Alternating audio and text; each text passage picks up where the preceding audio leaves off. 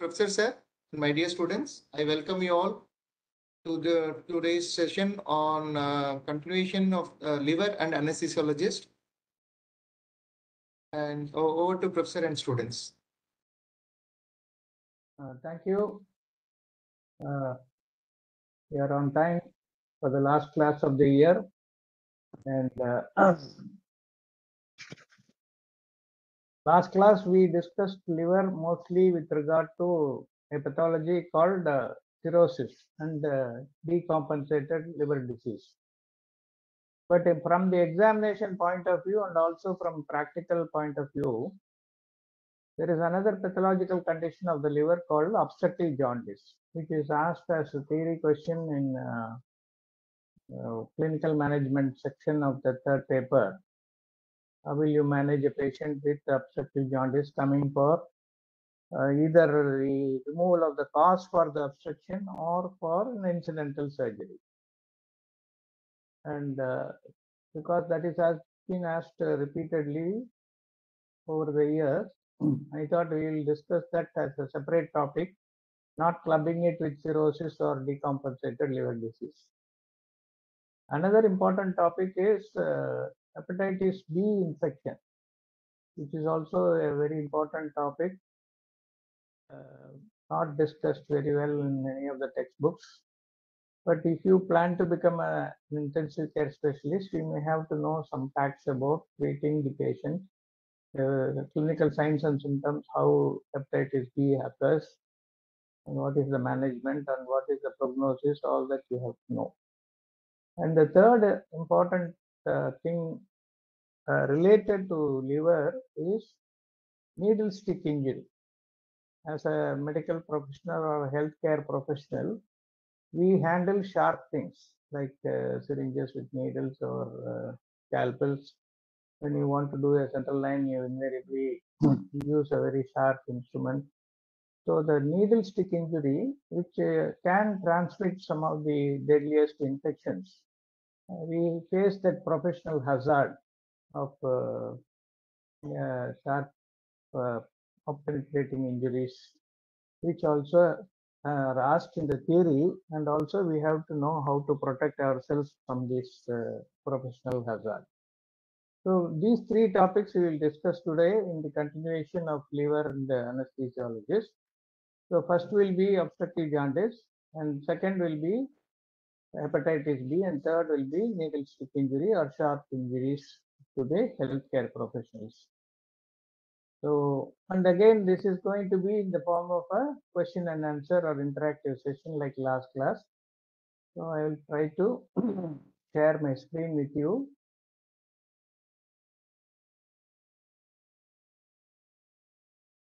Is it visible? Yes, sir. Yes, Visible, sir. sir. Yes, sir. Okay, right. So this is the first question. How do you define?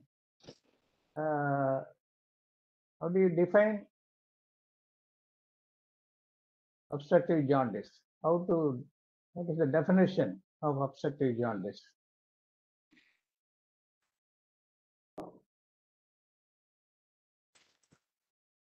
Can anyone tell me the definition of obstructive jaundice? Sir, is defined as increase in plasma bilirubin level due to an obstruction in the uh, hepatobiliary system or. So it is mainly an obstruction to the flow of the bile. Correct, isn't it? Yes, what sir. is getting obstructed? The bile flow from the liver ultimately to its destination into the intestine is obstructed. And where else can it get obstructed? Inside the liver, outside the liver, or both? Both, sir. Both, yeah. You can have intrahepatic as well as extrahepatic obstruction, isn't it? So the definition is failure of normal amount of bile to reach the intestine due to mechanical obstruction of the extrahepatic biliary tree or within the portahepatic, that is within the biliary liver itself. So failure of normal amount of bile to reach the intestine, which is the important thing that has to happen. One of the functions of the liver is to secrete bile and send it into the intestine for various activities. So failure of normal amount of bile to reach the intestine due to it can be a mechanical obstruction like a stone or a growth or an obstruction in the ample of Edgar. So mechanical obstruction of the extrahepatic biliary tree or within the porta hepatis. This is the definition of obstructive jaundice. Now, at what levels of bilirubin yellow discoloration is seen in sclera and skin, and why these structures are affected? Normally, we define jaundice as yellow discoloration occurring in the sclera and skin, isn't it? That is the clinical definition of jaundice. Yellowish discoloration of the skin and sclera, mainly sclera and skin. And what is the blood level of bilirubin required to produce this yellow discoloration in sclera and skin? Is there any value for that? What is the normal value of bilirubin? Less than 1.2, sir. 0.8 to 1.2. That should be the normal. The range always we must say the range. 0.8 to 1.2 is the normal level of bilirubin. So when the bilirubin starts rising, at what level you will see the discoloration in the sclera and what level you will see the discoloration in the skin? 5 to 25 in the sclera and 5 milligram in the skin, sir. Yeah, sclera is 3 25 milligrams. is Okay, at 3 milligrams, when the blood bilirubin level increases to 3 milligram, you will see yellow discoloration of sclera. And when it reaches 6 milligram, then it will affect the skin and mucous membrane. And why these structures are affected is because these structures have a component called elastin, and the elastin absorbs bilirubin much highly compared to all other structures. So that is the reason why these three structures, namely sclera, skin, and mucous membrane, they exhibit the yellowish discoloration because of the not your tongue, not your lips, all these things don't exhibit that. That is because the bilirubin has an high affinity for the elastin which is present in the sclera and also in the other structures called skin and mucous membrane. That is the reason why you get the yellowish discoloration. So this is some of the basic questions that may be asked in the examination in the Viva also. So I thought you should be aware of that. What are the differential diagnosis of this yellow discoloration? What other conditions can cause a little bit of yellowishness, but not due to the rise in bilirubin? Vitamin A toxicity. Keratin, vitamin A high dosage. Okay, so beta carotenemia and twin acrine therapy, malingering with citric acid. But they don't stain the mucous membrane and sclera, but bilirubin levels rise up to maximum within 3 weeks and then stabilize. That point over the bilirubin, which is having an obstruction level or because of hepatitis, whenever it raises, it goes up to, keeps on rising up to 3 weeks and then stabilizes. What is occult jaundice? not seen externally, sir. Hidden Clinically, jaundice. it is not seen, but blood levels will be. What is the blood level at which you will say it is occult jaundice? 1 Normal to 3 value milligrams. is 2 milligram. So Yes. normal bilirubin is 0.8 to 1.2, but when it rises up to 2 milligram, there won't be any yellowish discoloration. This is called occult jaundice. So when you test the blood, the bilirubin level is more than 1.2, but below 2 milligram. And clinically, when you check the sclera, mucous membrane, skin, you don't find any yellowish thing at all. So this will happen especially in hepatitis A infection. Patient will have nausea, vomiting, but yellow discoloration will not be there. Urine will be normal color, but when you test the blood, it will be 1.8, 1.6 or less than 2. and that is the prodromal stage. That is the beginning of the stage. After some time, it will start going up beyond 2 milligram, when it will become clinically exhibited as a yellowish discoloration, especially when it reaches 3 milligram. So if a person's sclera is yellowish, you can be sure that the blood level will be 3 milligram. And if the mucous membrane and skin are also yellowish in color, then you can be sure that the bilirubin value will be more than 6 milligrams. So this is the importance of knowing these values. Now, what are the causes of obstructive jaundice? We have already seen the definition that it can be mechanical obstruction outside the liver, extrahepatic, or it can be portahepatis or inside the liver, biliary. So based on that, you can classify the causes as extrahepatic and intrahepatic. What are the causes of intrahepatic obstruction? What are the causes of extrahepatic obstruction? So congenital and acquired causes, sir. Okay. That is another way of Because of classifying. biliary sclerosis and biliary atresia, there will be obstructive jaundice, sir. That can also be called intrahepatic, because these changes Intrahepatic. occur within the biliary tree in the liver. Okay, so Yes, sir. biliary atresia, sclerosis, all these things takes place intrahepatically.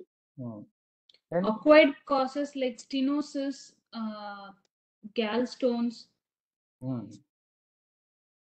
so it is better to classify them as intrahepatic and extrahepatic rather than acquired and congenital, because most of the familial or congenital causes are all mainly because of the familial disorders like Dubin-Johnson syndrome, Rotor syndrome, cholestatic jaundice of pregnancy, recurrent intrahepatic cholestasis, biliary atresia, all these things. And the acquired causes can be cholestatic drugs, viral or alcoholic hepatitis.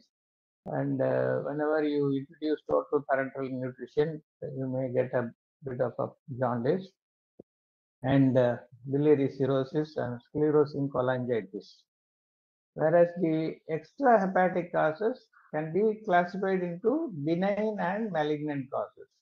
The benign causes can be again gallstone, cholelocholithiasis, which will have a clinical features of previous history of dyspepsia, intermittent pyrexia, rigor, pain, jaundice, or positive Murphy sign, which is, what is positive Murphy sign? So pain in the So, right subcostal, tenderness in the right subcostal region on pressing the.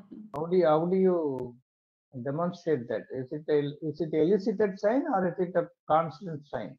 Elicited signs, sir. We have to ask the patient to take deep breath, and we have press to over the right press over the hypochondrial. right hypochondrial. Right side, I mean, Subcostal that or is hypochondrial. subcostal area. Then patient will have a sharp pain Mincing during pain, the yes. deep inspiration. Okay, so that is called the Murphy sign. And chronic pancreatitis or strictures, all these things are benign causes, and parasitic infections. Sometimes, in small kids, ascariasis can go and block the bile duct, or reverse way it can enter the common bile duct and block it. So, and polydococystal, all these things are benign conditions. In malignancy, commonly patients may have carcinoma of the end of the pancreas, or ampulla, bile duct cancer, gallbladder cancers, and these are clinically painless progressive deep jaundice. Unlike the inflammation which causes pain, this malignant jaundice is a painless jaundice. Weight loss will be there, and there is a palpable gallbladder, which is called the Courvoisier sign. The deep jaundice, intermittent deep jaundice, all these things are the causes. So remember to classify into intrahepatic and extrahepatic so that you can include both acquired and congenital conditions in this, rather than trying to classify them as acquired and congenital causes. What are the differences between intra and extrahepatic obstruction? Will there be any difference if a person gets say a biliary obstruction inside the liver, like sclerosing cholangitis or biliary atresia in children. What will be the how to clinically differentiate whether it is a intrahepatic obstruction or a extrahepatic obstruction based on the jaundice? Will the intensity of jaundice be different in a patient with an intra and extrahepatic obstruction, or will it be the same? The color of the jaundice, will it be the uniform yellow color in all patients, or will there be different shades of yellowishness? It will be same only, sir. Same only. Mm. Then I'll show you next slide what will be the different shades, but the abdominal pain will be there mostly in extrahepatic, whereas if it is intrahepatic, mostly patient will not have much of pain. And fever will be there mostly when the patient has extrahepatic obstruction. Intrahepatic, like biliary atresia and cholangitis, fever may be absent. There will be some prodrome, especially when a patient gets hepatitis and then gets jaundice. There will be a prodromal stage. As I said, occult jaundice will occur. At that time, patient will have nausea, vomiting, and all those prodromal symptoms. Some patients present with only itching or bradycardia. All these things are prodromal symptoms, which are mainly absent in extrahepatic. And if you take the drug history, it will be positive in intrahepatic obstruction most of the time, because it's a mechanical obstruction in extrahepatic. Drug history will not be positive, and history of surgery will be positive in extrahepatic. Somebody has undergone a gallbladder surgery, cholecystectomy, then they can develop extrahepatic obstruction because of the scarring on the stomach obstruction, whereas it will be absent in intrahepatic. And risk of transfusion, previous blood transfusions, that will be positive in intrahepatic, absent in extrahepatic. And family history also will be positive. For example, biliary atresia, a child born with a biliary atresia, there may be a positive family history, some other sibling or elders suffering from that. And stigma for cirrhosis is not present in extrahepatic. It may be present in intrahepatic. Encephalopathy will be more common with intrahepatic rather than extrahepatic. And patient normalizing with vitamin K will be mostly in extrahepatic rather than in intrahepatic. So these are all the differences that you can think of for extrahepatic and intrahepatic obstructive jaundice. Now, what is the cause of pruritus in obstructive jaundice? Patients with obstructive jaundice, initially they may come only with very severe scratching or itching complaint. So, what is the cause? We have discussed this already in the last Bile class when salts. we talked about it. Due to bile salts, sir. And Bile salts, yes. And what are the theories proposed for this obstruction? Why this is the bile salts? How do they cause this pruritus? I told you rapidly in the last class because the phones were dying out, so I made it a rapid mention about it. So there are two mechanisms. One is called the central mechanism, where there is increase in central opioidergic tone in patients with cholestasis. So any patient with an obstruction because of the to the flow of bile, the opioid receptors in the central nervous system are stimulated. So normally one of the side effects of opioid, all of you know that when you administer a opioid drug like morphine or fentanyl, patient may complain of pruritus, especially if you intrathecally give morphine. One of the very distressing problem is pruritus nose. Patient will be feeling itchy sensation in the nose. So that mechanism is applied here also. The peripheral mechanism is there are a lot of accumulation of substances, like one is bile acids, another is histamine, third is serotonin, and also endogenous opioid, which are all normally metabolized by the presence of bile. When it is not there, these induces substances increase in their amount, so they are not broken down. So in the absence of their metabolism, there is an increase in histamine, serotonin, and also endogenous opioids other than bile salts. So they continue to circulate in the systemic circulation, and they also result in the patient developing severe pruritus. So how can you treat this pruritus? Sometimes it may be so severe the patient will demand treatment for that. So how can you treat this pruritus? Any medicines you can give based on the mechanisms? Ondansetron can give. Ondansetron also can be, because that is serotonin is there. Citrus Ondansetron an is a psychiatric. antihistamine. You can give antihistamines. For this, what do you do? Central opioid analgesic tone increase.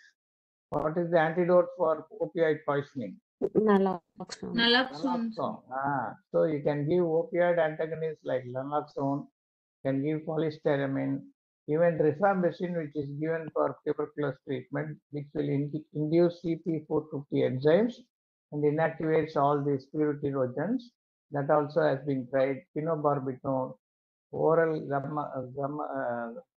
gum agar actually, guar gum, or 5-hydroxy antagonist, that is ondansetron, or urodeoxycholic acid, and propofol, lidocaine, charcoal, and very severe cases, even hemofiltration to remove all these substances, plasmapheresis, ileal diversion, and finally liver transplantation. Okay, so this much of treatment is sometimes warranted for the pruritus, which can be very, very severe. What other complication can be detected from the scratch marks due to pruritus? Supposing patient has a very severe pruritus and keeps on scratching himself. Some people take even stone and try to rub it, bricks. That much of itching will be there. So if you find a very deep scratch mark along with the problem of pruritus, what other failure or the exhibition of liver failure activity you can detect in that? Encephalopathy.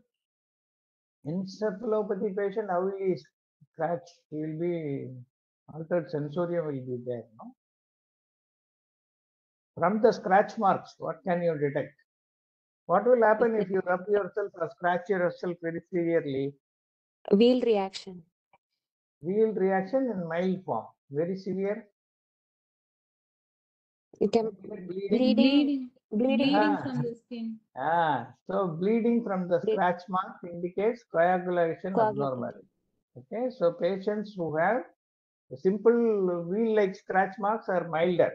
But if all the scratch marks are showing clotted blood which is bleeding has occurred and they have dried up, and you see clotted blood there, that means it's a coagulation abnormality. If you check the INR, it will be very, very high. Okay, so it will not be normal, it will be abnormal. So that is one of the indicators to find out the coagulation abnormality from scratch mark also. Now, another common question examinations you have to face in liver cases is, how is the metabolism of bilirubin taking place? Describe the metabolism of bilirubin. How is it first formed? How is it transported? What happens to it after transportation? And where exactly or finally it is deposited? And what is its role? First of all, how is it formed? Where is from it the obtained from? breakdown of RBCs. Breakdown of RBCs. all RBCs. What is the adjective you should say for the RBCs? Matured RBCs. Effete, old RBCs. It is called effete, E-F-F-E-T-E. Effete is the word that you have to use. Or senescent, RBCs which have lived up to 120 days, which is their lifespan. 4 months is the lifespan of a RBC which is formed in the body. After 120 days, it becomes what is called old or effete or senescent RBCs, which are no more likely to live. So these RBCs are broken down, not the freshly formed or the RBCs less than 120 days will not be broken down unless you have a hemolytic problem. Okay. So in the normal physiology, only effete or senescent RBCs of more than 120 days lifespan, they are broken down. Where are they broken down? In the spleen, sir. In the reticuloendothelial system, okay, which consists of spleen, bone marrow, okay, all these things are included in reticuloendothelial system. So once the RBC is broken, what are the substances are obtained from that? Inside the RBC, what do you have to carry oxygen? Heme and globin, sir. You have hemoglobin. So this hemoglobin has to be broken down into heme moiety and globin moiety. What is globin? It is a protein which is used It is a for protein. As synthesis. simple as that. It's a protein. So protein will be reabsorbed for again reconstructing or producing further hemoglobin, and the heme has to be broken down. And what does that heme contain? Iron porphyrins. Iron porphyrin. Yes, very good. So this is the picture you will see. These are all the effete or more than 120 days old RBCs, which are broken down by the reticuloendothelial system, from which the heme is separated, and from there heme only you get the bilirubin, and the bilirubin is transported to the liver in the blood, but it cannot travel because it is unconjugated bilirubin. It is not not be able to travel on its own. So it combines with albumin, and then it is transported because albumin is the carrier for this.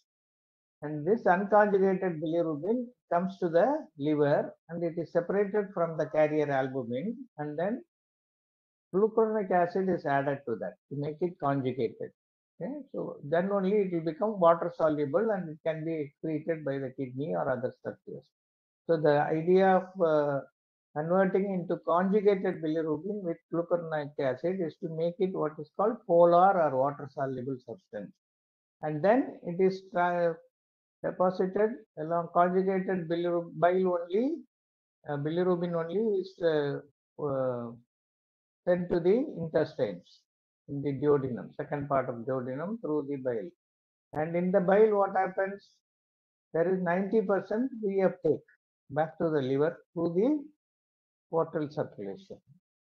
And the small percentage goes in the feces as stercobilin.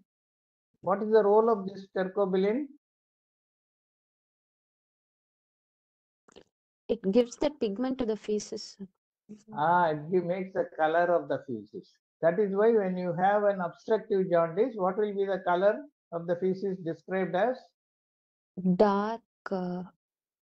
Dark. Uh, It's called clay-colored stools. Okay.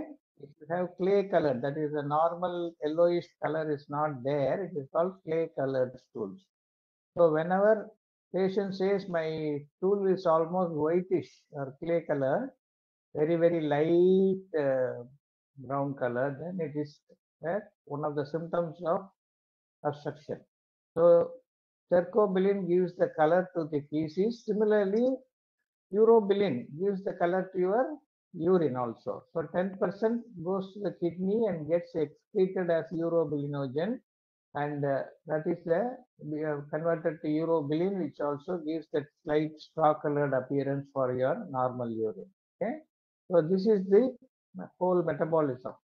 Effete RBCs broken down, bilirubin separated and reabsorbed, heme broken down into and converted to bilirubin. Of course, there is a small step there how it is done, and then it is transported with along with albumin to the liver, and there it is conjugated with glucuronic acid, then goes to the intestine. From intestine, part of it gets reabsorbed, part of it enters the main circulation to go to the kidney, and part of it is excreted in the feces. So this is the total circulation of bilirubin. How much of bile is formed per day? What is the amount of bile secretion that is taking place? Just like whenever we talk about CSF, we talk about how much of CSF is formed per day. A question may be asked, how much of bile is formed per day? No idea, sir. No idea. Total bile flow is 600 ml per day, or it can be from the 500 to 1000 ml per day will be the range, depending upon the amount of fatty food and other things you take, because bile is very important for absorption of your fat. And which parts of the liver contribute to this, and what factors contribute to this? That is the among the liver structures, where exactly the bile is produced.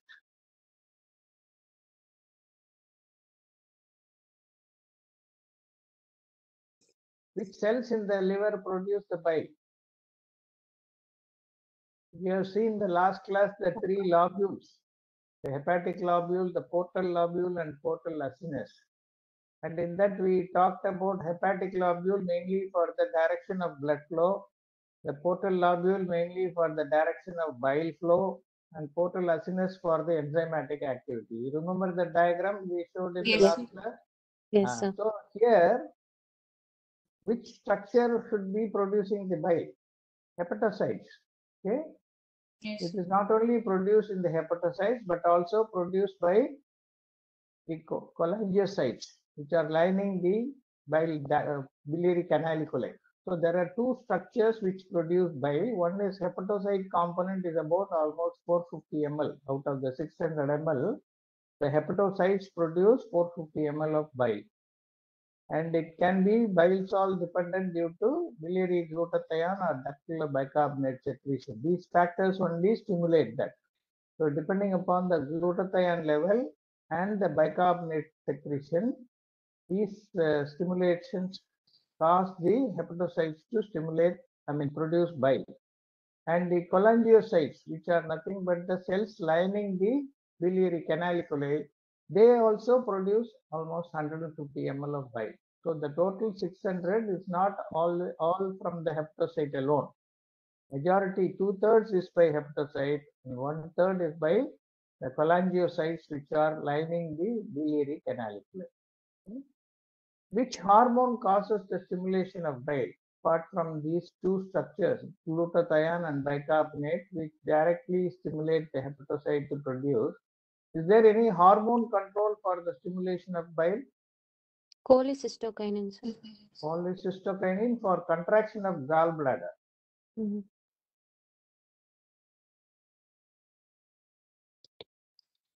This is secretin. This is the main causes the stimulation of bile. Where is secretin produced? We have seen it in the gastrointestinal system and anesthesia. From the Secretin stomach. is produced in the gastric parietal cells. Okay, secretory. And what is the total bilirubin value? What is the percentage of conjugated bilirubin in this? What is the normal bilirubin value? We have seen that total bilirubin. 0.2 to 1. Total bilirubin is 0.3 to 1.2, and conjugated should be less than 15% of that. Okay. So you had always, when you see the liver function test, you will have total bilirubin value, then you will have conjugated bilirubin and unconjugated bilirubin. Both, when combined together, should be equal to the total bilirubin. That is how the report will be given. So you have to, of that only 15%, less than 15% will be conjugated, the remainder will be unconjugated bilirubin. What is the equivalent of 1 milligram of bilirubin in millimole? Nowadays, many textbooks give the values in millimoles. We all know that even your normal blood sugar, which we describe in milligrams, is only calculated in millimoles in Western countries. They don't talk anymore of milligrams. So how much of glucose, how many millimoles of glucose is there in 1 milligram of glucose? How do you convert? Any idea? Supposing you have 100 milligram of blood sugar, how much is there in millimoles? You must divide it by 18. Okay, 18 millimoles make 1 milligram. That is the calculation for converting milligram of glucose into millimoles. So milligram divided by 18 is the value for millimoles of blood sugar. Similarly, 1 milligram of bilirubin is equal to 17 millimole, only 1 millimole less than that. So if somebody asks you what is the value in millimole of bilirubin, whatever bilirubin value you have divided by 17 is the millimole in value. So what are the differences between pre or intrahepatic or post-hepatic jaundice? How to differentiate these three conditions? What If will it be is the pre-hepatic, indirect bilirubin levels will be high. Sir. unconjugated or indirect bilirubin will be there. Very good. Then hepatic. In hepatic, both it can be. It can be a mixture of both indirect and direct. Post-hepatic, mostly it will be Direct bilirubin. direct or conjugated bilirubin. Okay, but other features are also there. So serum bilirubin conjugated, if you check, it will be mostly unconjugated in pre-hepatic. It will be a combination of conjugated and unconjugated, and post-hepatic it will be mostly conjugated bilirubin. That is the first and foremost. Then if you check the urobilinogen, which is the bilinogen going through the urine urobilinogen will be positive in pre-hepatic. It will be negative in post-hepatic. It may be positive in hepatic jaundice. And if you see urine bile salts, it will be absent in pre-hepatic. It may be positive in post-hepatic and hepatic jaundice. And urine bilirubin will be negative, whereas it will be positive, highly colored in post-hepatic. So you will have almost what is called dark colored urine and clay colored stools. That is a classic description of post-hepatic or obstructive jaundice. Very high color because of the high presence of urobilin. And fecal cercobilinogen will be very much increased in pre-hepatic, and if it is absent or clay colored, that will be characteristic of post-hepatic. And in hepatic or hepatitis or intrahepatic jaundice, it may be normal or decreased. And fecal fat will be normal in pre-hepatic and hepatic. It may be very much raised because the fat is not absorbed properly. It may be very high fat content may be there in post-hepatic because of the absence of bile. And enzymes will be very high in pre-hepatic because it is mostly the load on that, and it will be 50 to 100 international units in hepatic. And alkaline phosphatase will be normal, whereas this enzyme will be very much elevated in post-hepatic. So these three things, high colored urine, clay colored stools, and high values of alkaline phosphatase, and increase in conjugated bilirubin are the four things you have to remember for post-hepatic or obstructive jaundice. And plasma albumin may be normal, decrease, depending. This is a synthetic function which will, in the long term, get affected. And prothrombin time will be definitely normal in pre-hepatic, but it will be elevated in both hepatic and post-hepatic jaundice. So describe the pathophysiology of obstructive jaundice. How obstructive jaundice happens. This pathophysiology can describe like this. Whenever there is an increase in biliary pressure, because the bile is not able to flow, what happens? The biliary calaniculae, which are supposed to carry the bile, secreted bile, they are not able to take it forward. So there is an increase in the biliary pressure, and that will lead to, first thing, disruption of tight junctions between hepatocytes and bile duct cells with increased permeability. Already hepatocytes, the sinusoids have got very loose junctions, which we saw in the last class, but hepatocytes are normally placed in row with a tight junction, and that is disrupted, and bile duct cells, biliary canaliculi and duct cells are also uh, disrupted, and so they start leaking the bile from the intracanalicular region into the extravasation starts happening. And this reflex bile contents enter the liver sinusoids. Normally, it is not supposed to mix with the blood in the liver. And that's why in that histology picture we saw in the last class, blood is flowing in one direction and bile is flowing in the opposite direction. So that should be the normal arrangement. But when it comes out of all the ducts and the canaliculi where it has to be going, it mixes with the liver sinusoid. Then this stimulates neutrophil infiltration, which increases the fibrogenesis and deposition of reticulin fibers in the portal triad. So this, because of the bile leak into the liver sinusoids, the liver starts and the blood starts producing more neutrophil infiltration. And the reticulin fibers get converted into collagen, type 1 collagen, and this laying down of collagen fibers leads to hepatic fibrosis, obstruction of sinusoids, and secondary biliary cirrhosis and portal hypertension. And the fibrosis can also lead to atrophy of the obstructed liver. So just similar, whereas in the cirrhosis, it is mainly by the ito cells of the sinusoids which are stimulated to produce these changes. Ultimately, to produce a cirrhotic condition, you have to have more type 1 collagen and shrink the whole liver. That is the final pathology. But the main stimulus for that in cirrhosis of alcoholic or nutritional is the stimulation from the sinusoidal lining aorta cells. Whereas here it is from the neutrophil infiltration because of the reflex in the bile. So that is the small pathological difference in pathophysiology which I thought you have to know. Now, what is the physiology of obstruction to bile flow? Of course, normal secretory pressure of bile is about 15 to 25 centimeters of water. At 35 centimeters of water, there is suppression of bile flow. And high pressure leads to cholangiovenous and cholangiolymphatic reflex of bile, what I described in the earlier slide.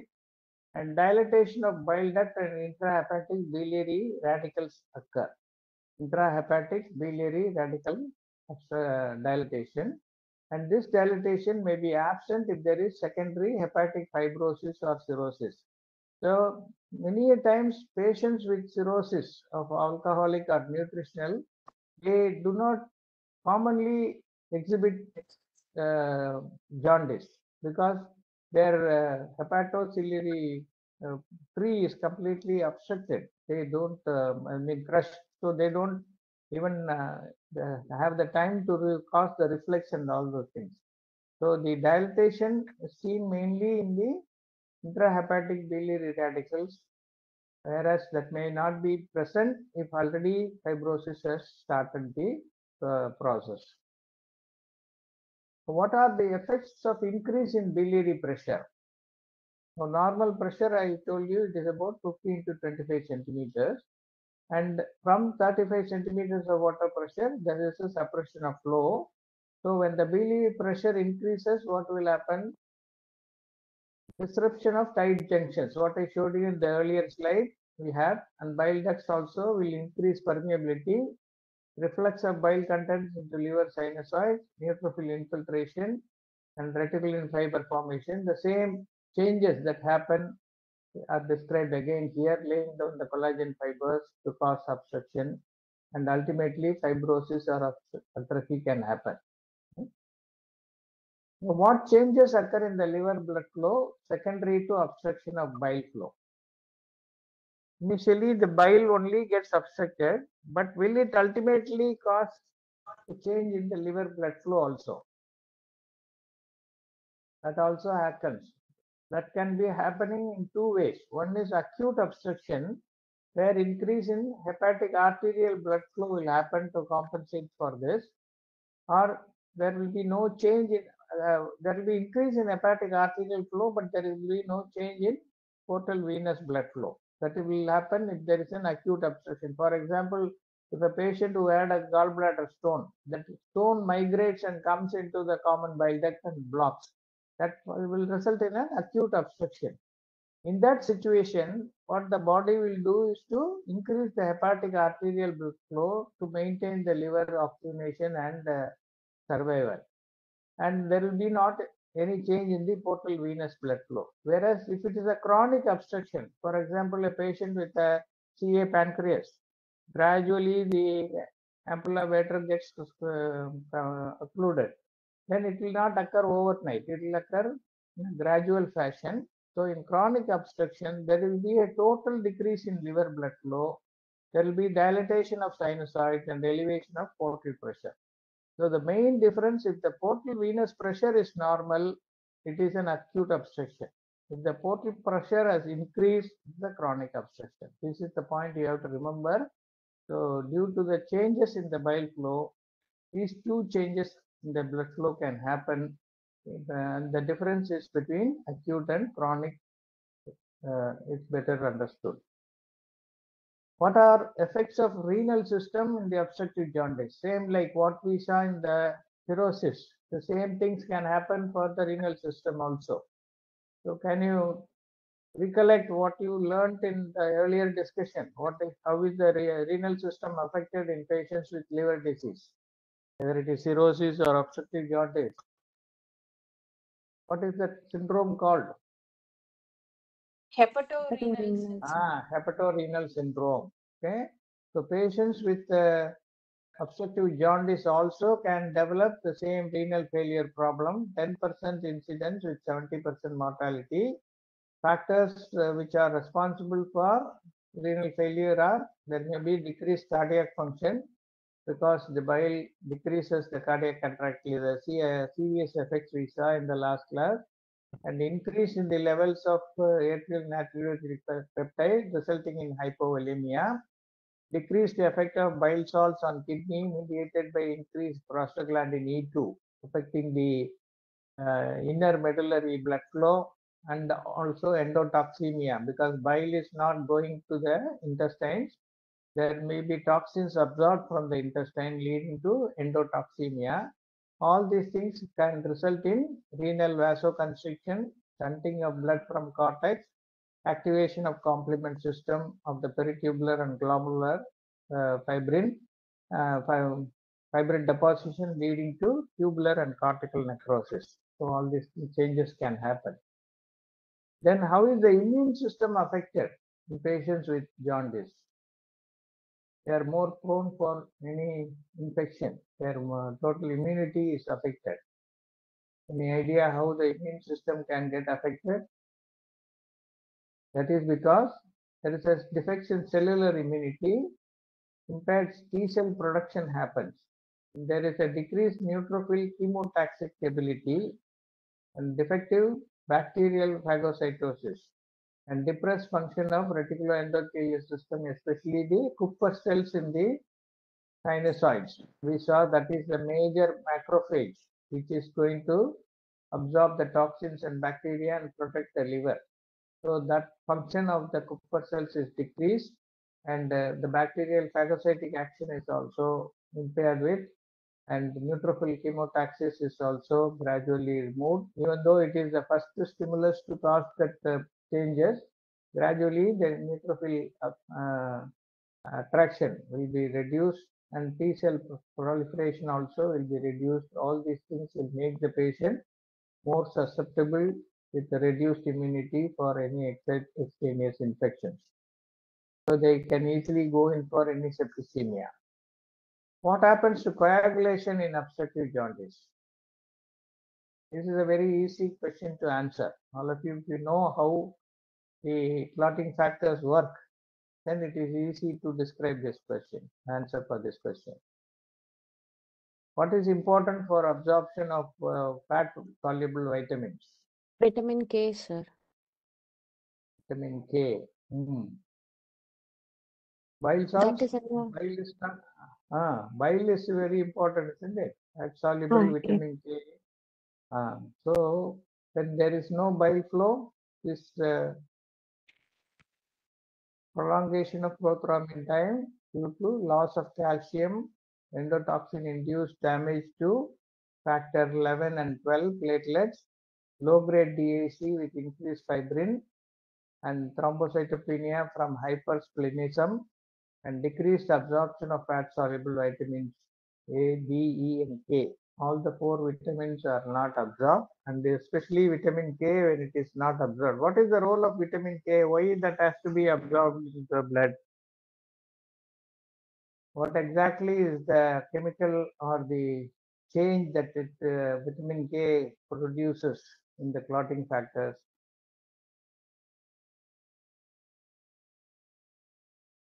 Produces what is called gamma carboxylation.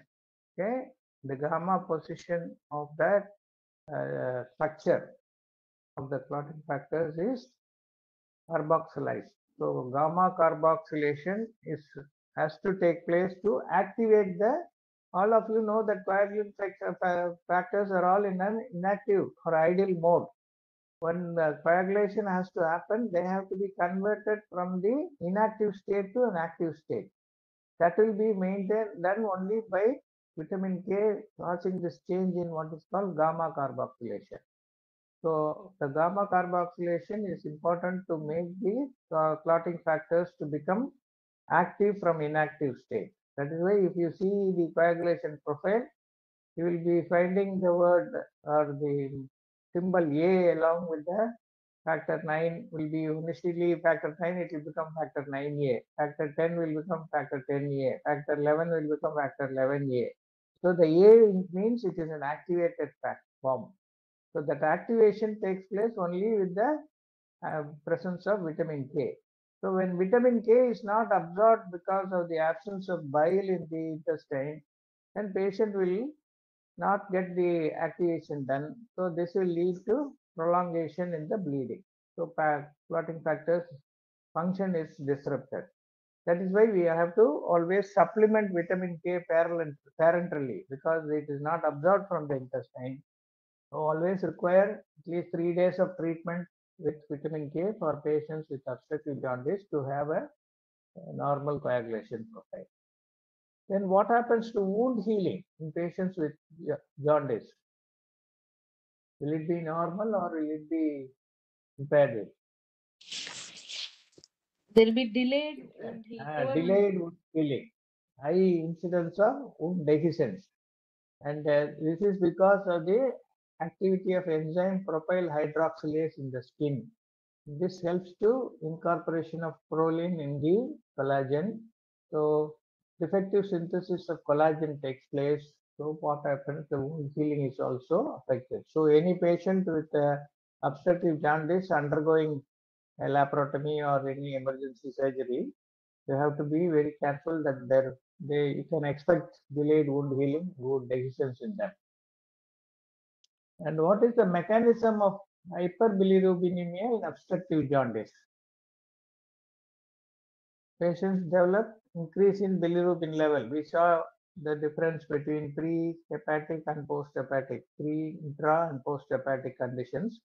So what is the mechanism of hyperbilirubinemia? How does the bilirubin rise in obstructive jaundice? That mechanism is there is a rise by 25 to 43 micromole per liter per day.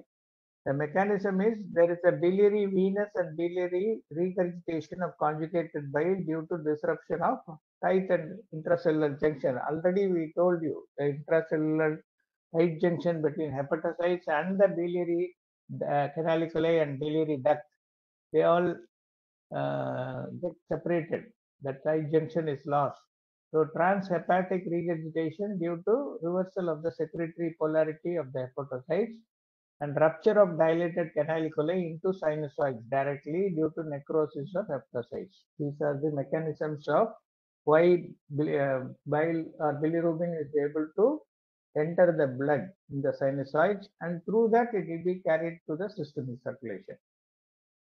Now, what are the types of biliary obstruction? Again, that can be complete obstruction, whether it is intrahepatic or extrahepatic. biliary obstruction need not be all the time total. It can be complete obstruction as you get in large stone obstructing the common bile duct. That means that is both the hepatic duct and the cystic duct when they join, and then before they enter the second part of the duodenum, it is called the common bile duct. So common bile duct obstruction produces complete obstruction, or it can be a small stone migrating and then going back, producing intermittent obstruction, or it can be chronic incomplete obstruction like a growth which is partially obstructing, or it may be segmental obstruction inside the liver. So there are four types of biliary obstruction. So what is the clinical importance of this? Why should we know these types of obstruction? Anybody, can you just logically think an answer for this? What will be the clinical picture in a patient with complete obstruction? What will be the clinical picture in intermittent obstruction? And what will be the picture in chronic, incomplete, and segmental obstructions?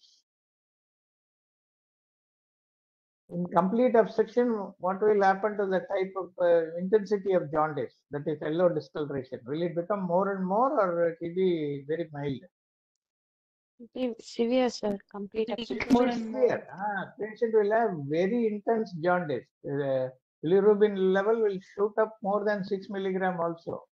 That is the reason why I told you at 3 milligram only the sclera gets yellowish, 6 milligram mucous membrane and skin.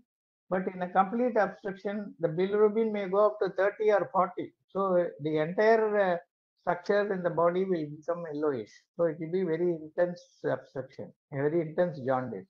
Whereas in intermittent obstruction, a small stone coming and blocking the passage, and then it gets moved out and goes into the intestine. The patient may have jaundice for a few days, then resolve completely, then again get back the jaundice. So it will not be a very intense jaundice. It will be waxing and waning type. Jaundice may look very severe one day, the other day it may look very mild when the stone moves out. So in intermittent jaundice, it will be waxing and waning. Whereas chronic incomplete obstruction, you will find it will be a steady jaundice. It will neither become too intense nor disappear. It will be a steady jaundice. And segmental obstruction, it will be very, very mild. That means only one small portion of the liver is affected or a biliary tree is affected, and it will produce a very, very mild type of jaundice. Okay. So from the type and intensity of the jaundice, we can to some extent guess where exactly or how what type of obstruction is taking place. What investigations are helpful in obstructive jaundice? Supposing a patient with obstructive jaundice comes for pre-anesthetic assessment, what are the investigations you will ask for? More or less the same like what you do for a hepatic evaluation in cirrhosis or common decompensated liver disease. You have to recollect the same answers. Because Complete ultimately hemogram, renal function test, liver function test. Yeah, USG abdomen fibroscan. Yeah. So this is the most important first thing is to diagnose. You must have the alkaline phosphatase. Okay, alkaline phosphatase gets enormously elevated. So that is the first sensitive indicator. And what are the factors responsible are the biliary component of regurgitation and the increased hepatic synthesis of this enzyme. Then the other aids are you can do an ultrasound to determine the presence of intra or hepatic biliary dilatation. More than ultrasound, CT scan will definitely help you to detect a gallstone. And CT is very useful in obese and excessive bowel gas stages and the patients where you cannot make a good ultrasound study. And it can also assess the stage and operability of any tumor present in the pancreas or other areas. And ERCP allows for biopsy, breast cytology, and it can sometimes be therapeutic by doing a sphincterotomy or a removal of the stone or putting a stent, picture dilatation. All these things can be done by ERCP. And the transcutaneous cholangiography, percutaneous 22 Chiba needles allowed to allow the biliary drainage as well as stenting can be done. So these are the investigative details. Apart from the regular what investigations you told for regular assessment of liver function also will be useful in these cases as a partly therapeutic as well as for diagnosis. That is EUS also, that is endoscopic ultrasound. It's also very useful in these cases to locate stones or strictures which are not diagnosed from the transabdominal ultrasound. What are the various shades of yellow color in jaundice? How does it help in identifying the type? This is a question I asked you earlier, and these are the three shades you have to remember. One is called the lemon yellow shade. You can see the color in this eye, sclera. Usually mild jaundice, usually seen in hemolytic jaundice, where usual bilirubin is less than 6 milligram.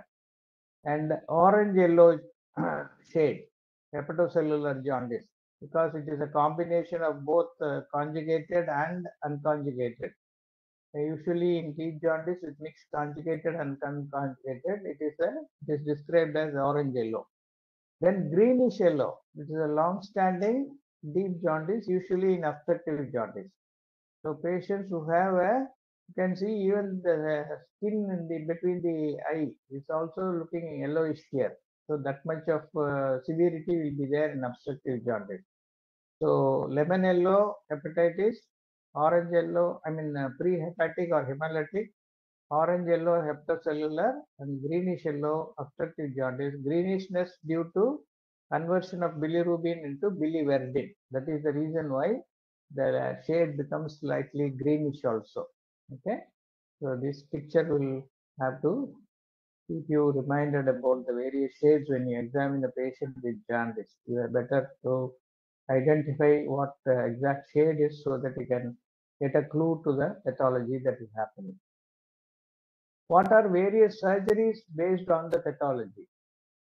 Sometimes, patients with obstructive jaundice, you need to give anesthesia for the curation or curative therapy for the obstruction, like the removal, Whipple's disease, Whipple's procedure for head of the pancreas carcinoma, which a patient may have obstructive jaundice, or patients with ductal stones, you may have to do a choledocho cystostomy and insert the bile duct in a different location. So various types of surgeries can be done.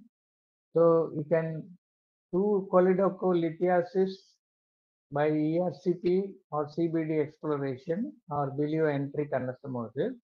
Cholangiocarcinoma, liver resection and local excision of the lesion, or Whipple procedure for periampullary carcinoma. For biliary stricture, you may know to do hepatojejunostomy or liver resection, and chronic pancreatitis with head mass, you may do a Whipple or a bilioenteric anastomosis. So these are all some of the surgical or endoscopic procedures where you may need to give anesthesia for these patients.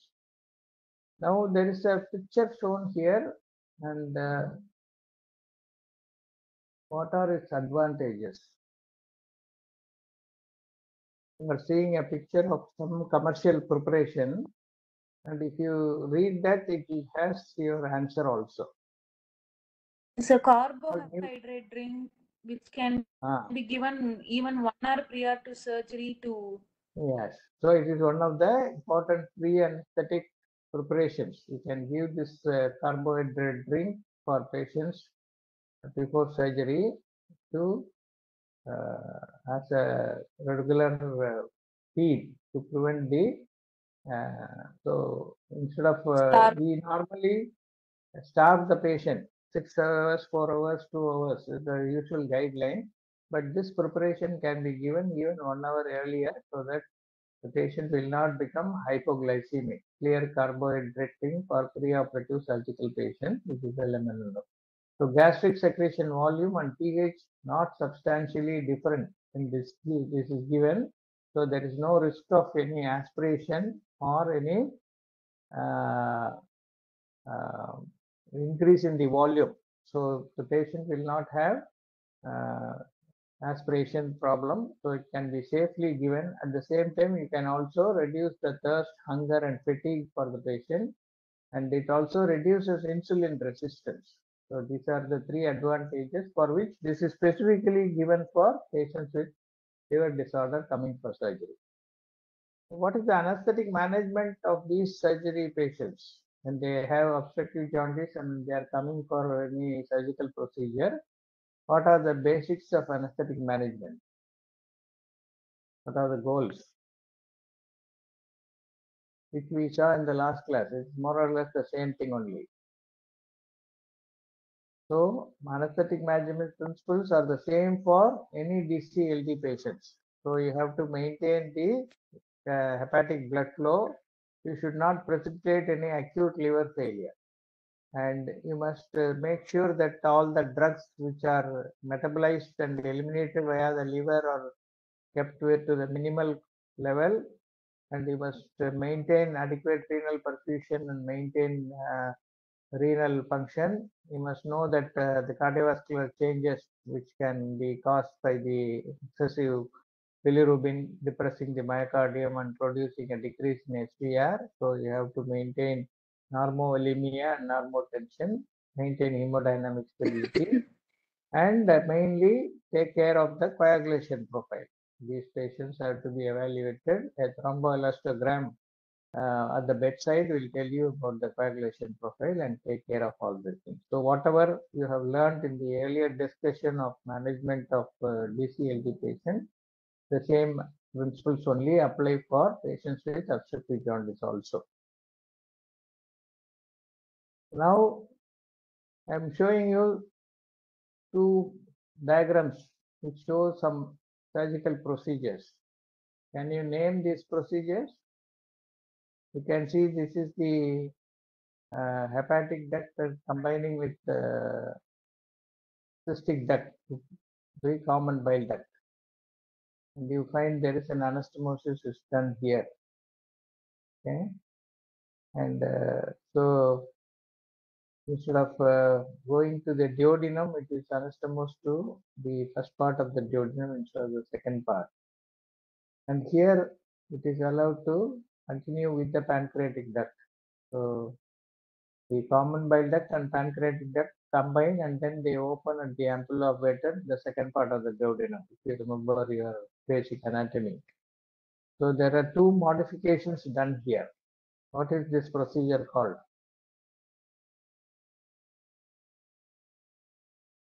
Choledochoduodenostomy. Okay, so choledocho means the bile duct. Choledochoduodenostomy. So they reposition the bile duct insertion into the duodenum at a different level. So in this first picture, if you see, they have cut off this here, joining with the pancreatic duct, and made the common bile duct in the, what is called the end-to-side anastomosis to the duodenum. And whereas here they maintain the continuity but make a side-to-side anastomosis between the posterior part of the duodenum and the common bile duct. So this procedure is called choledochoduodenostomy. What are these incisions made for? This one is a midline, upper abdominal midline incision. This is a incision Inverse subhepatic. semitic. This is mainly for Whipple's procedure. That is the section of the pancreas and part of the duodenum, all that. So things that are done in Whipple's procedure before the surgery, you have the tumor here, and you have the tail of the pancreas, you have the gallbladder, you have the bile duct. So they ligate the common bile, hepatic duct here, and then remove the gallbladder, bring the hepatic duct and the anastomosis to the duodenum, and also tail of the pancreas has to be anastomosed here, and the stomach is anastomosed to the small intestine directly. So all these structures which are in this color is what you call gray color. they are all removed and the anastomosis is done. So this is just for you to know. Those of you who are anesthetizing patients for CA pancreas, you must know how these procedures are done. Complicated and long time taking procedures. And this is another way of doing the incision for that reverse bucket handle incision for the same procedure. So these are the points that I just wanted to you to know about obstructive jaundice. Now we go to the next topic, hepatitis B and anesthesiologists. Okay. So what are the different types of viruses which can affect the liver?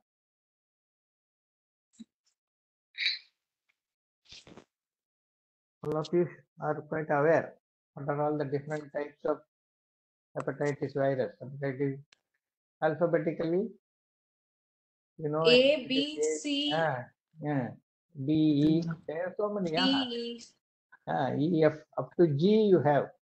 Hepatitis A, which was diagnosed in 73. Hepatitis B, hepatitis C, D, E, F, not separate entity, but a mutant of B virus, and hepatitis G, which has been diagnosed in 1995. Okay, so the HAV stands for hepatitis A virus. HBV stands for hepatitis B. Like that, all the variant is given here. The H and V are hepatitis virus. So that is how it is written in short form. In what way hepatitis B virus is different from others? It's a DNA virus. DNA virus. Very good. Very good. It's a DNA virus and it is classified like this. All these are RNA virus except the hepatitis B, which is a DNA virus. And the virus hepatitis is classified into acute hepatitis, which is self-limiting liver injury less than 6 months of duration, or it can be a chronic hepatitis, hepatic inflammation of more than 6 months. So viral hepatitis classified as acute hepatitis and chronic hepatitis. And hepatitis B is a DNA virus. All the other viruses are RNA virus.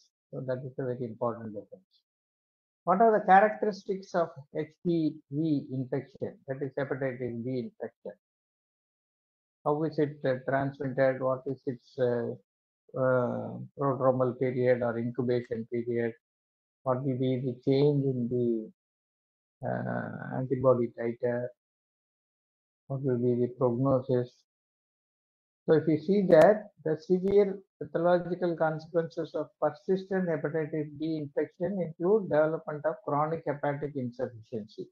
So unlike hepatitis A, which is self-limiting and which will resolve completely, the hepatitis B is a risky infection. It can linger on for a long time and it can result in cirrhosis or hepatocellular carcinoma also.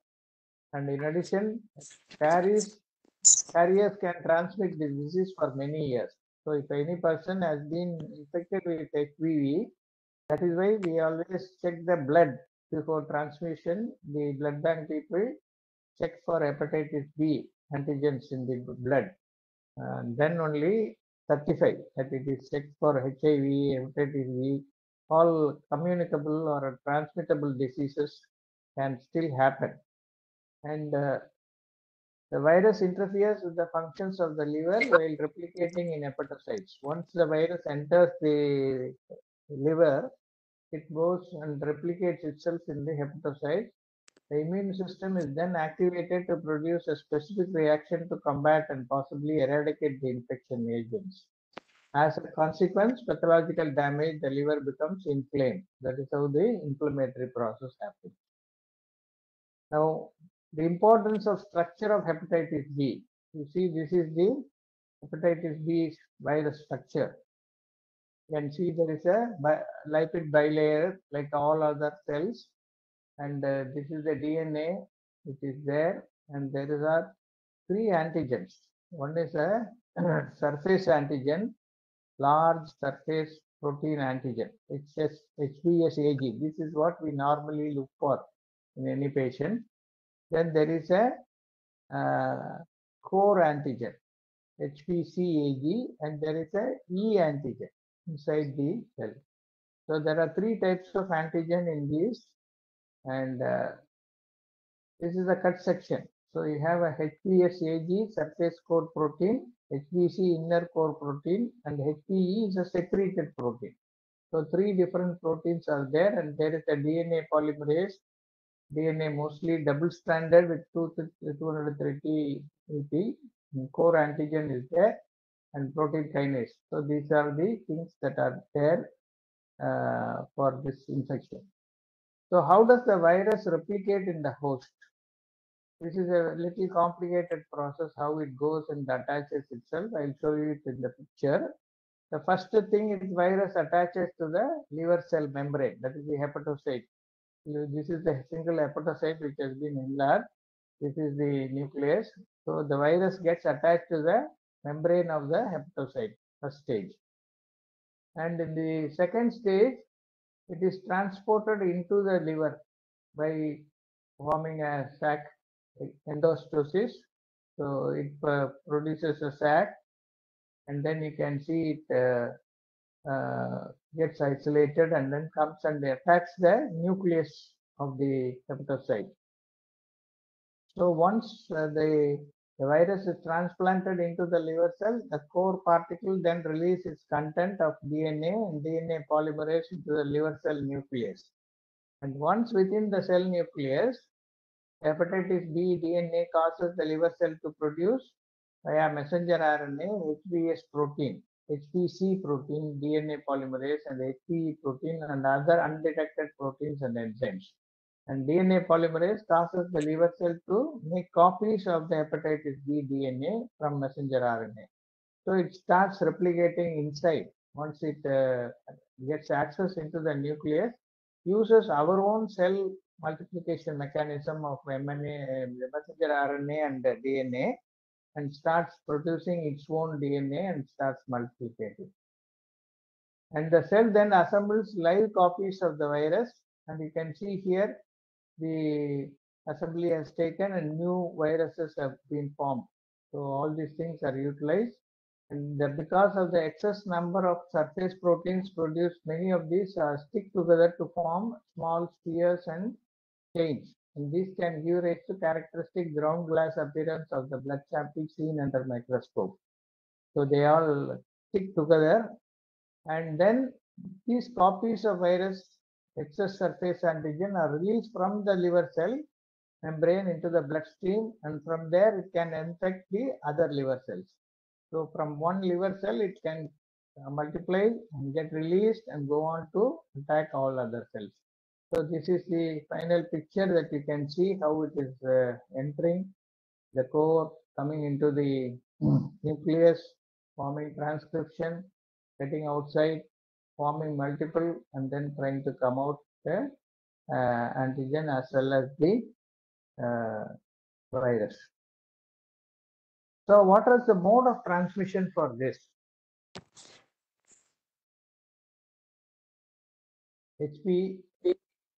Hepatitis B, is it a fecal-oral or a parenteral transmission?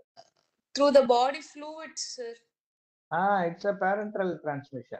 It is not, whereas hepatitis A is fecal-oral. It is mainly contaminated in the food, enters the digestive tract, and then you get hepatitis A. Whereas hepatitis B is mainly modes of sexual workers and homosexuals are at risk. Parenteral IV drugs or health workers are increased risk.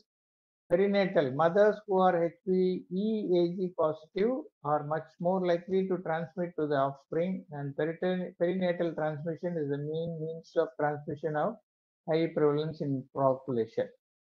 And also, of course, any, as you said, fluids handling or contaminated blood transfusion, all these things, or the usage of drug abuse by intravenous, same needle and syringe used by several people. All these things are the mode of IV administration, parenteral. The second one is IV drug administration. And who are the high risk group for infection? Sexual workers, medical workers, Excellent, very good.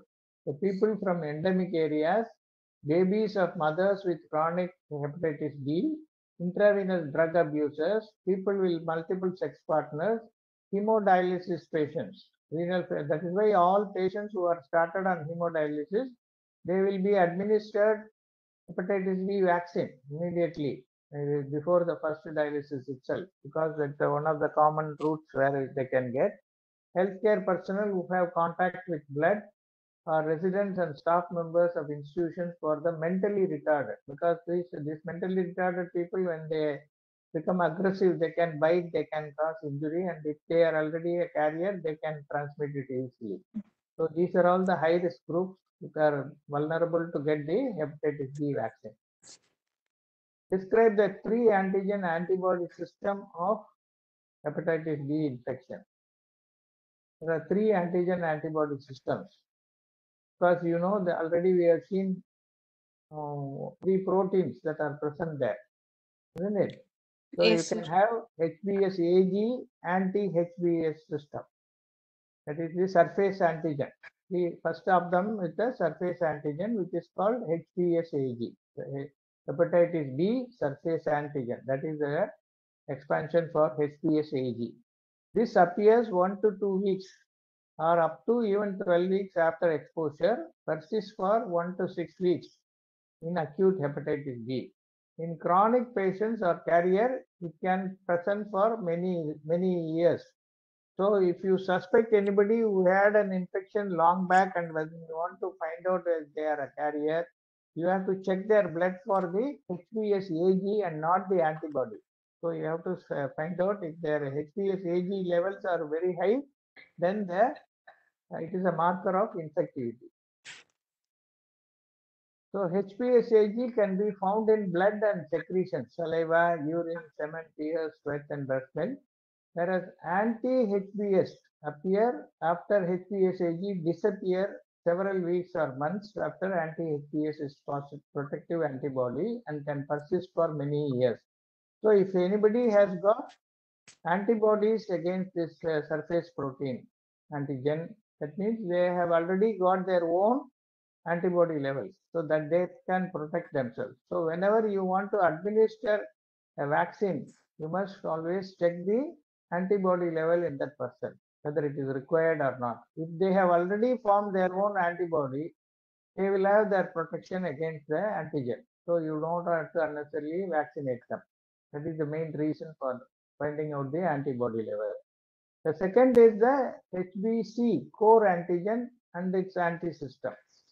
And this core antigen is found in the nuclei of the liver cells, and it is not free in the serum. You cannot find it from the blood. And this core antigen is a marker of replication of hepatitis B. It is not a marker of infection or the severity. It is a marker of replication. The stage called window phase, where you will not be seeing any of this. And anti-HPC immunoglobulin M is a marker of acute infection and acute attack. So only way to find out whether this HPC is there is to find out the immunoglobulin M level against this HPC core, which is a chronic infection. And the anti-HPC IG is a marker of past infection. So always IgM is a marker of acute infection in any virus, and IgG will be a marker of infection of chronic or a post-infection or a long-term infection before that. Then the third category is the E secreted protein, HBeAg. It's a soluble antigen. It's a reliable indicator of active replication, and the anti-HBe marker is a reduced infectivity. So if you have antibodies against this E, that means that patient is not a highly infective person. If it exists long, it may be a marker of integration of HBe into liver cell also. So of this is the most important. We always check for HBsAg antigen level and antibody level. So what are the signs and symptoms of hepatitis B infection? What will be the patient be displaying when they have this or when they develop this?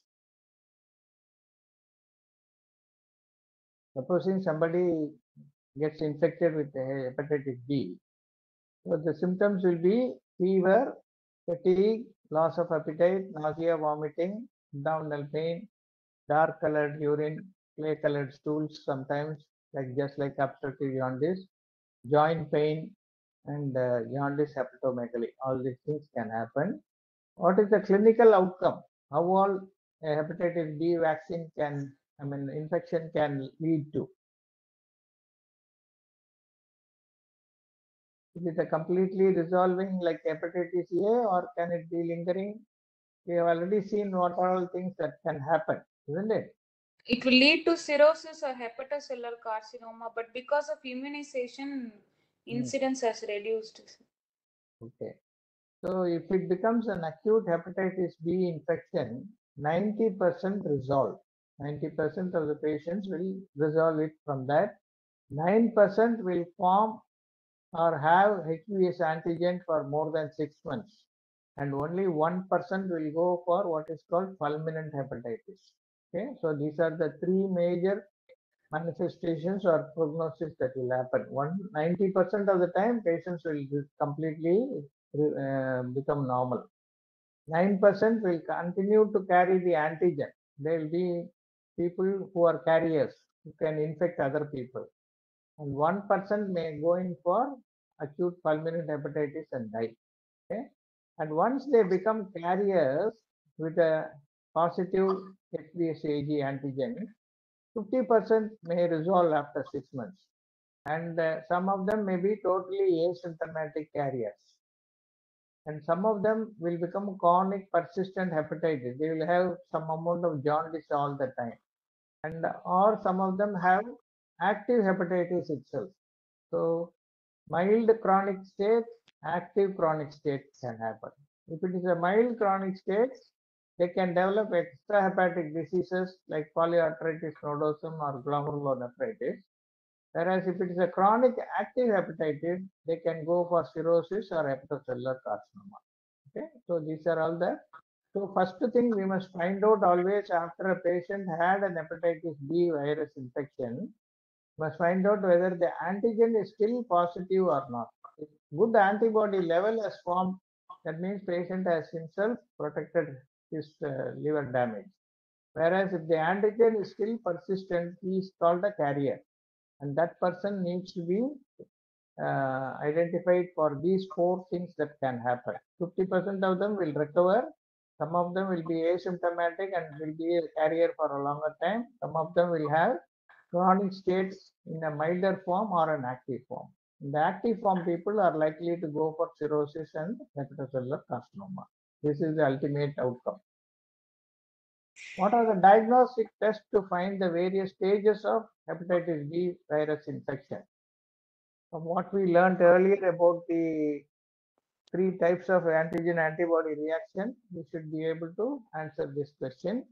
So if HBsAg antigen is used as a general marker of infection, okay, and this AB means antibody. HBsAb antibody used to document recovery and immunity to hepatitis B infection. If the patient has anti-HBC immunoglobulin, it's a marker of acute infection, IgM. Anti-HBC IgG is a marker of chronic infection. And HBeAg presence, antigen against the E protein, indicates active replication of virus and therefore infectiveness. So HBe antigen patient also will be infective.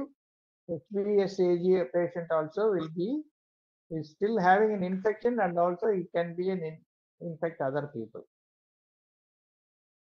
And have the HBe virus no longer replicating, that means if you have patient has developed antibody against this E antigen, that means the virus is no longer replicating. However, the patient can still be positive for HBsAg, which is made by integrated virus HPV infection.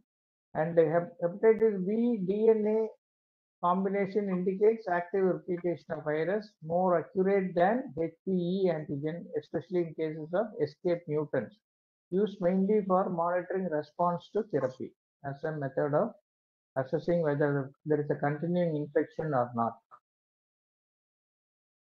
And coming to the next point of needle stick injury, this asked as a theory question in some of the exams earlier. What is a needle stick injury? How can you define this as a definition of needle stick injury?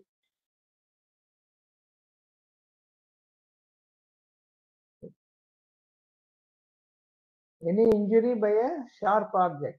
Needle stick injury is a percutaneous piercing wound, typically set by a needle point, but possibly by other sharp instruments or objects also. Okay, that is called the needle stick injury. Even though the word needle is used there, it need not be always needle. It can be a 11 blade knife, a blade, okay, or any sharp needle used by the surgeons, surgical incisions. When you try to suture a wound in the casualty, you can get hurt. So not only the hypodermic needle, it can be any sharp instrument. In which locations sharp injuries happen? In which locations Mostly of in the the hospital? hand and fingers. That is, I'm sorry, that question is a little confusing. Locations in the hospital or in the clinical areas. I'm not asking about the locations in the body or the sites in the body. So majority happen in patient room, inpatient medical ICUs, operating room, outpatient, emergency recovery room, or laboratory and other areas. So the maximum occurs in patient room, and the patient is an inpatient, especially in ICU. The maximum injuries happen to healthcare workers only in the patient room. The next commonest area is operating room. You must have seen many surgeons try to take a bite, getting injured by themselves, immediately removing the glove and trying to put some spirit and all that. Then outpatient department, emergency room, 8% equal. And labs, when you try to take a sample, those people can get by others 13%. What devices are involved in the sharp injuries? Already we have seen the above. It need not be always hypodermic needle. It can be disposable syringes. 6 devices account for 78%. Disposable syringes 30%, suture needles 20%, tinged steel needles 12%, intravenous catheter stillets 5%, phlebotomy needles 3%, and scalpels 8%. So these are the various percentages of instruments which cause that. When do sharp injuries occur? What is the time or how does it happen? The majority occur in healthcare workers when they try to dispose the needles, administer injections, or try to draw blood or recap the needles. Nowadays, all of you know that the disposable needles come with syringes come with a cap. So when you try to replace the cap and keep the needle, that is the time you can get hurt. Or when you handle trash or dirty linen, the healthcare worker, ward boys, when they try to handle trash or dirty linen, that is the time they can get. So how is needle stick injury managed? How to do that management? Any idea? So we have to wash it with the running water. We have to inform the. Correct, you are right. But more than all these things, anything has to be taken care of. Not to panic. Okay, first and foremost is not to panic or put the finger in the mouth or squeeze the wound out of to take the blood out. This should not be done. Majority of the people will say, squeeze it and take out the blood, all the infection will go. No, that's not there. Or don't put your finger in the mouth and try to suck out the blood. Immediately wash the wound and surrounding skin with soap and water and rinse it. Not just plain water, but put some soap and water and rinse. Do not scrub or use bleach or chlorine, alcohol, betadine, iodine, antiseptics, detergents, or any antibiotics on the wound. So do not do all these things. Enumerate the steps following occupational exposure to needle stick injury. Steps are crisis management. Remain calm. Don't panic. Dispose the sharp appropriately. first aid, wash and irrigate the site, report to the appropriate authority, get evaluated for possible exposure to this thing, baseline testing for HIV, post-exposure prophylaxis. PEP stands for post-exposure prophylaxis. HIV infection, hepatitis C, SBSAG. These two, all these things are very serious infections which have to be ruled out. And the prophylaxis should be started within 2 hours of exposure, but not later than 3 days, 72 hours. Within 72 hours, you must do the post-exposure prophylaxis. And any treatment has to be taken for 4 weeks, 28 days, and follow for HIV testing at 6 weeks, 3 months, and 6 months, and follow counseling and care. And inform doctor if the healthcare worker is a pregnant lady or feeding a child, breastfeeding a child. It has to be informed because that can be transmitted to the offspring also. What immediate measures to do following exposure to injury?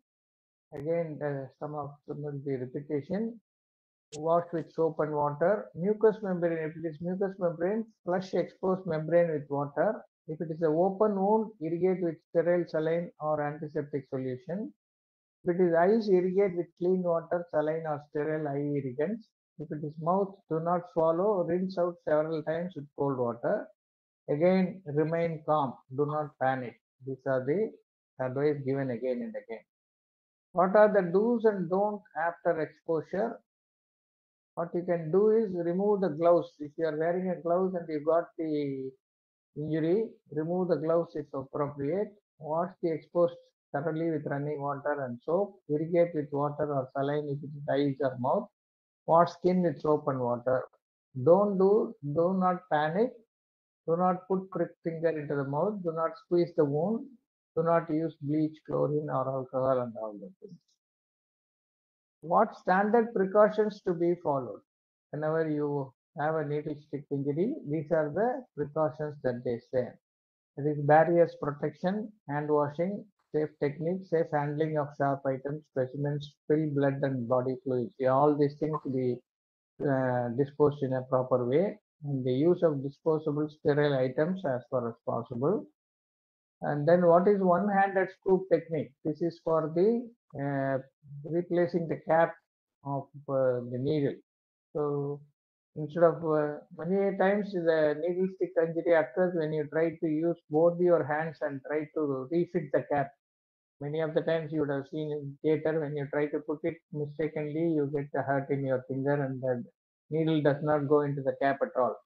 So this is what is called the one-handed scoop technique, where you first insert the needle with the cap on the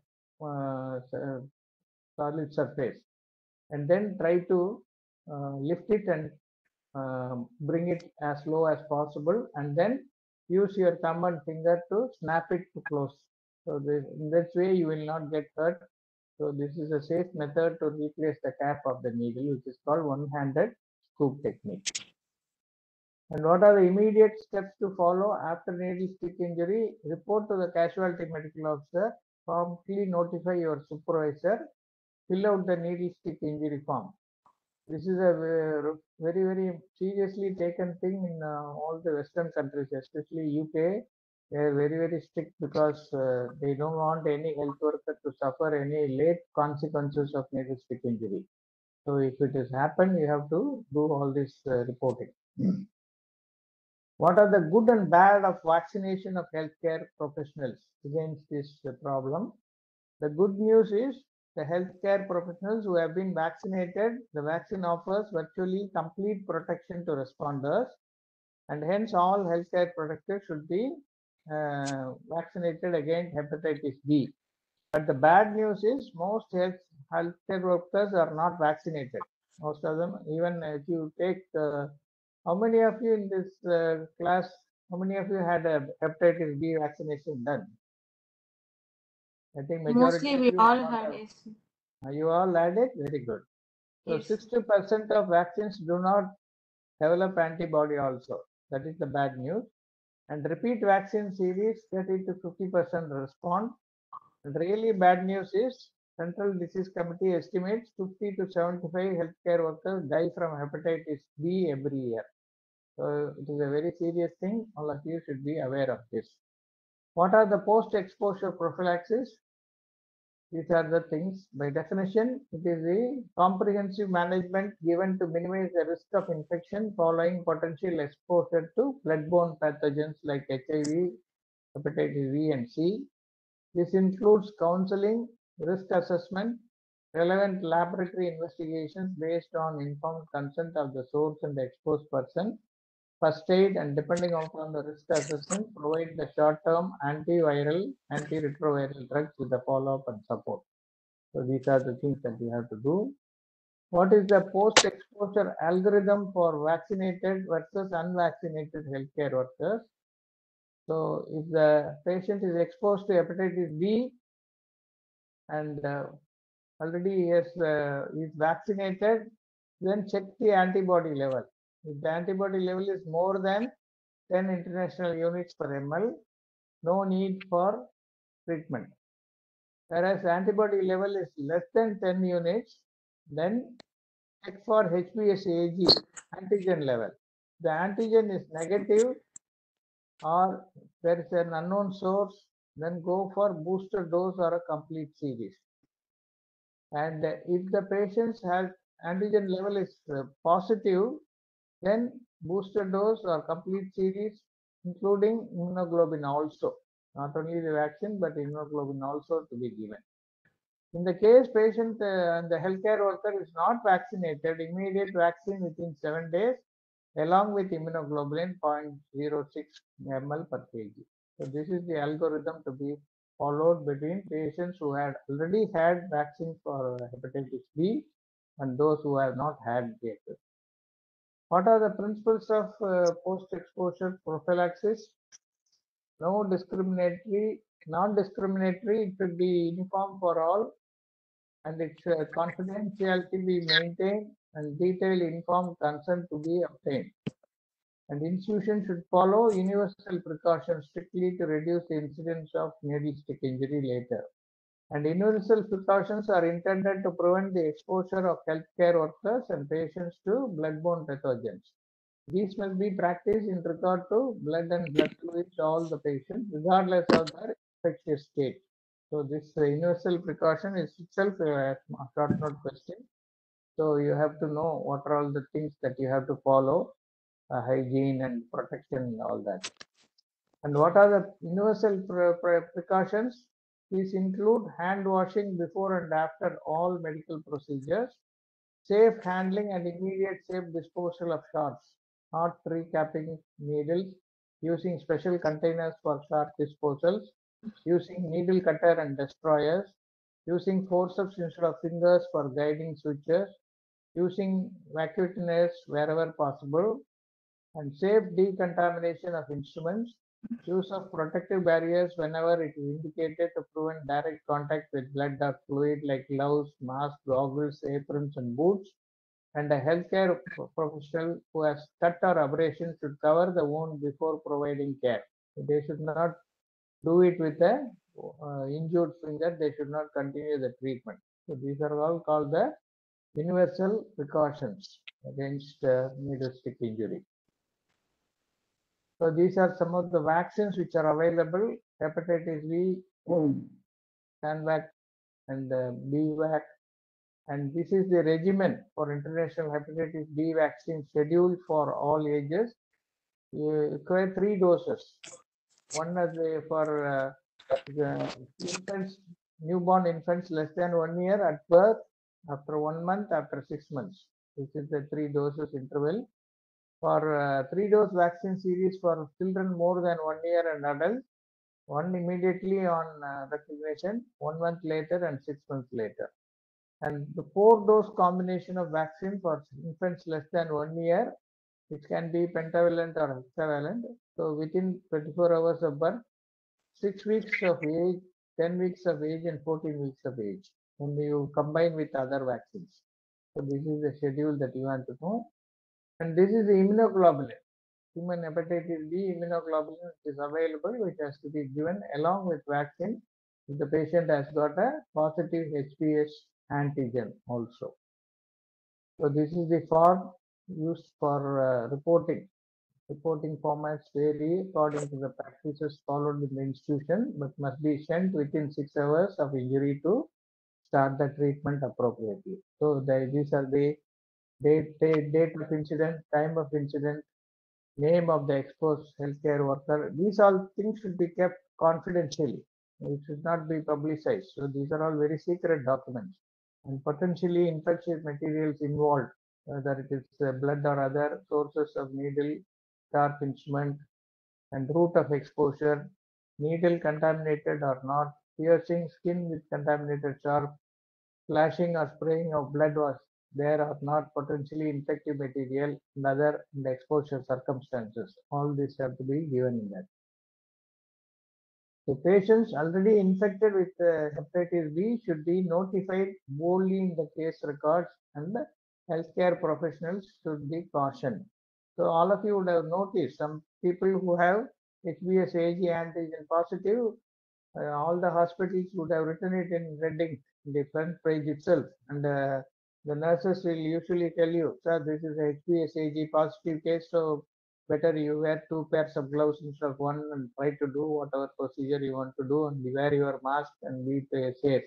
So this is a very important precaution that is followed in most of the hospitals. So this is a very important the warning that should be given to all healthcare professionals to prevent them getting infected. Okay, so that ends the topics that we have to say for today. So, any questions on that?